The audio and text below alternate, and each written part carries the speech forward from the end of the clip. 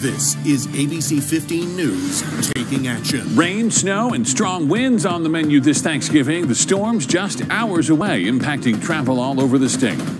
A traffic stop ends with punches thrown inside a man's car. New information about the Glendale officer in this video. But first, we continue to follow breaking news for you.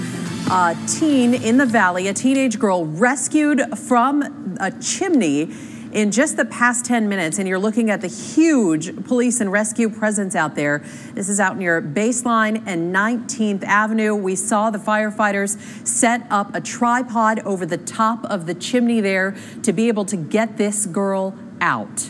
We're told she was actually trying to get in her own house when she got stuck here. She was eventually hoisted out of the chimney, and at this point, firefighters are now telling us she was not hurt. She is on the way to the hospital just to be checked out for evaluation. So, you know, ironically, this is not the first time we've actually seen a chimney rescue in the valley, and often people think that they can pull the Santa and get into the chimney and get into their own house.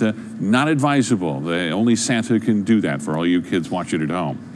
Taking weather action now to avoid the chaos later. The busiest travel day of the year, even more so as Arizonans try to beat a rare Thanksgiving storm, bringing rain, snow, strong winds, and some amazing sunsets. A cornucopia of stunning images coming into our inbox. It's share at abc15.com. We want to keep you safe, whether your plans take you to the road, to the skies, or just to pick up loved ones at the airport this holiday weekend. Chief Meteorologist Amber Sullins tracking this 1-2 punch that, Amber, sounds like it really starts tonight. Yeah, already across southeastern Arizona, the moisture is getting pulled up from storm number 1, and we are tracking widespread rain across southeastern Arizona, even snow already starting in the White Mountains tonight.